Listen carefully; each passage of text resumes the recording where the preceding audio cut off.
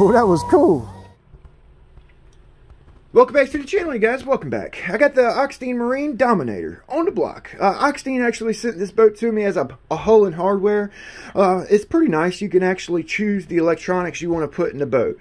I actually put the V2 Sonic Wake or V1 Sonic Wake electronics in the boat to start off with, and the best we could do was 68 miles an hour, which is pretty freaking fast. Then I put the Oxidean 200 in, and I've tried all three of these motors in the boat. Again, best I could do was 68. Looking for a little better speed. So by popular demand, we're actually going to be throwing the Castle Creations Hydra Xlx2 in the boat. Okay. The V1 Leopard Hobby 4092, 1730 kV. We're going to be able to run some bigger props, big batteries, and hopefully beat our PB. So stick around, you guys. Big B with Ironclad RC. The Rockets.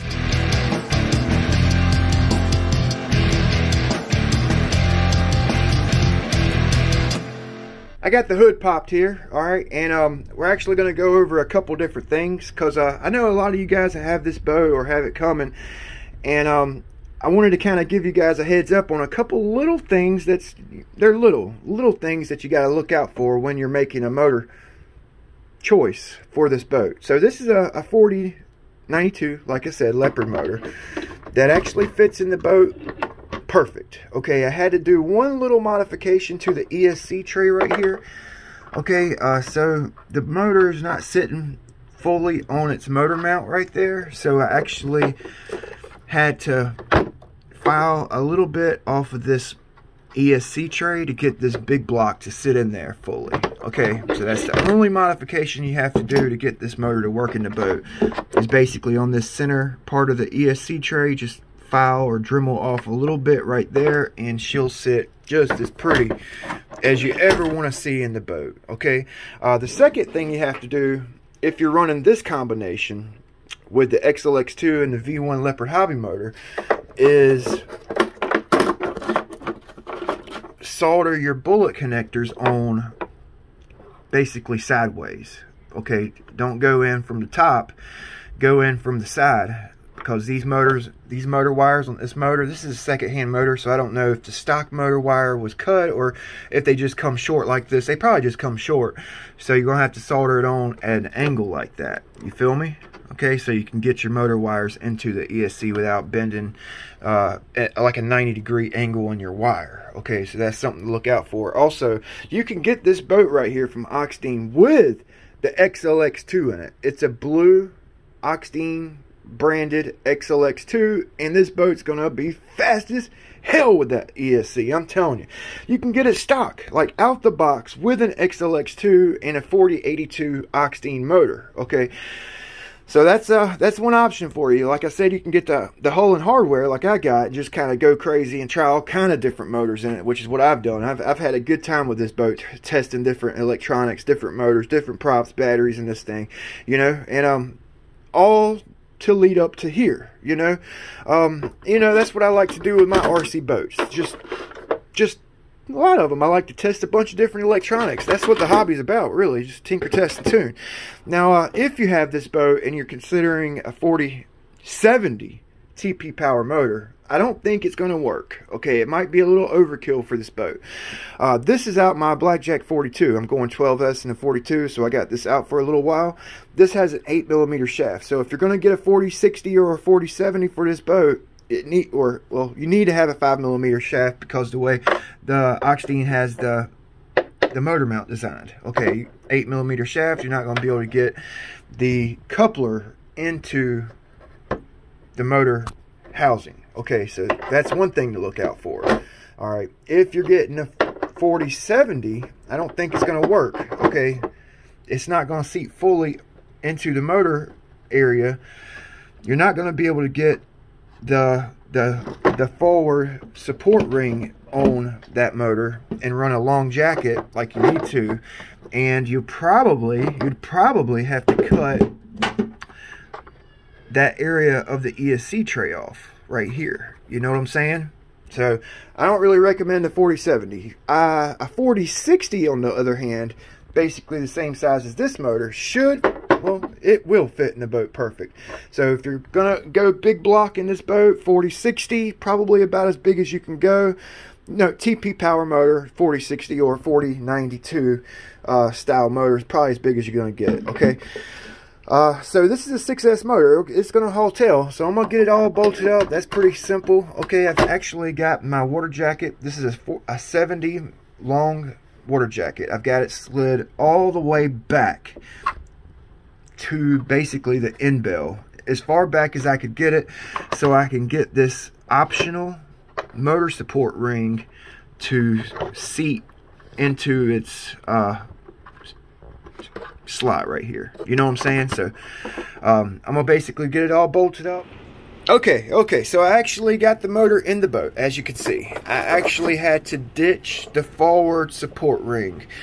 The forward support ring, it was like a millimeter, not even a millimeter from lining up to these slits, and I couldn't get it pushed back anymore. I couldn't get my jacket back anymore. You know, I was kind of riding the line on the end bell there, so I kind of ditched it. But the way this boat's designed, I think it's actually going to be okay, because it's like solid just by mounting it up from the front, okay, or the back, I guess. The way this motor mount's designed, it's got 2 bolts here, 2 bolts over here, 3 bolts hooked up to the collet, like chamber here, and that's actually mounted up to the stuffing tube, which is mounted up on this back support. So it's solid. It's in there. I like the way the rail system is designed on this boat.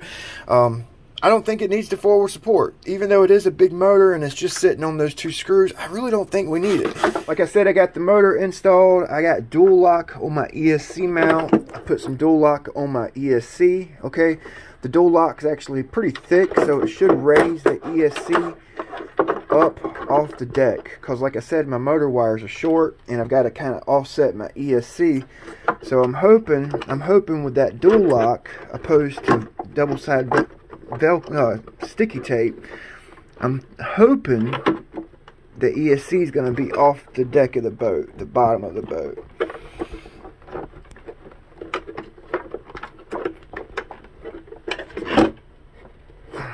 Okay, so let's see if the wires reach, and they do. Okay, good deal.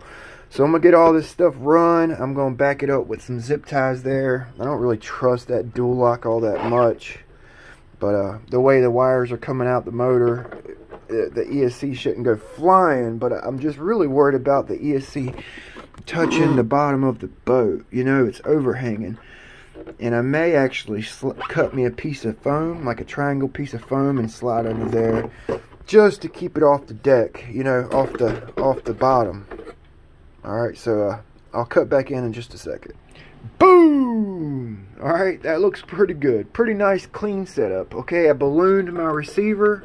I've got this GPS module right here, so that's kind of like the only place I can put it with the antenna. You gotta have your antenna tube out this boat. Man, that's like the only thing I don't like about this boat. The carbon fiber. You have to have the freaking antenna, and it's such a minute dislike, but I hate freaking antennas sticking out my boat. But yep, you gotta have your antenna, so we got that all taken care of. I got my ESC wires running out the receiver. I doubled up all the access, because you got like 15 feet of freaking wire coming out this ESC, so I just kind of put a piece of heat shrink over my wire, tucked it up under the ESC, and I'm using my wires kind of as a cushion, as a buffer. You know what I'm saying? Because it's not quite, well, it's not touching the bottom, you know, but it's close, and I really don't want this thing like slamming on the bottom. This is a carbon fiber hull. It would take it. It would take it all day long. But you guys know how it is. You're doing a setup on a boat. You try to look, you know, kind of take everything into consideration. You know, do your best to prevent things from happening. You know, the dual lock, so I went ahead and double secured the ESC with the zip ties so that the ESC don't come flying off, which I don't think it will, because the way I got my motor wires coming out the motor, it would actually hold the freaking ESC in place, basically. Got my coolant exit, okay, I spliced in a coolant line, Alright, I do so many setups on my RC boats, so many different setups in RC boats, changing motors out, changing ESCs out, and I do it for you guys, you know. So I'm actually running a little bit low on coolant lines, so I just put a little splice in there. I'll probably need to put a zip tie around it so it don't blow off like it did on my 42 at high speed. But you know, that'll work. This ESC, it don't get hot, like I said, so that'll work. I think the boat's going to absolutely scream.